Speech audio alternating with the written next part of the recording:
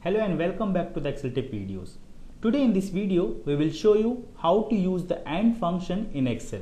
Microsoft Excel AND function tests multiple conditions at the same time up to 255 conditions, and only if all conditions evaluate to true, the function returns a true response, else it returns false as a result. So we'll show you how AND function works. We have a sample data here, and now we'll go to cell C8 and we'll type AND function here, and then we hit tab to auto-complete the function.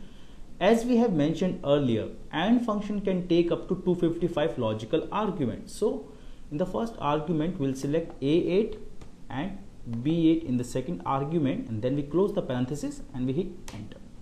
The function returns true as a response. It is because both values are true and hence the function returns true. Now let's say when we change B8 value to false, and if you look at C8, function now says false. It is because one of the argument in the function is false now, and until all conditions evaluate to true, function would return false only. Now let's go to cell C9, and here we will tell Excel to test whether A9 is greater than 0 and B9 is less than A9 or not. If yes, it will return true as a response, otherwise false. So we type AND function in cell C9, and in the first argument we say check whether A9 is greater than 0 and B9 is less than A9 or not. And now we hit enter, and the function returns false because AND function analyzes both the logical test and found the second argument is false, and hence it returns false. We can also debug the formula when we are into edit mode or before we hit enter. So let's say we get into the edit mode, and here now we can debug the function by selecting each logical argument with the help of F9 key to see what exactly these conditions would return to. So we select the first argument and then we press F9 key and it says true.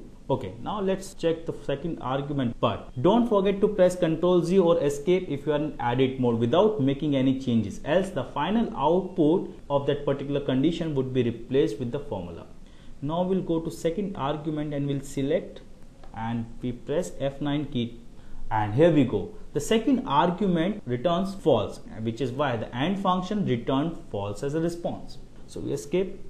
Now in our next example, we'll type AND function in cell C8, and instead of giving cell references, this time we'll put the logical test. So in the first logical test, we'll ask function to check whether 2 into 2 is equal to 4 or not, and in the second 8 minus 4 is equal to 4 or not, in third 16 divided by 4 is equal to 4 or not, and in the fourth argument we'll ask this function to check whether 3 plus 1 is equal to 4 or not.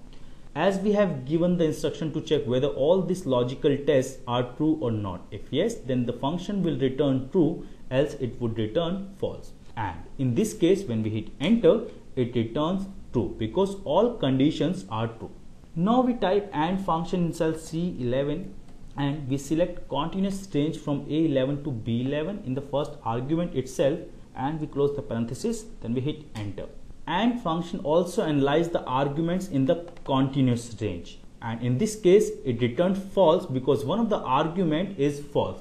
So you can also have the continuous range as well as in the function along with the cell references or direct value. Now we move to the next example where we will test numbers in the logical argument. So we type AND function in cell C12 and we select A12 and B12 where both cells contain positive number, and then we hit enter.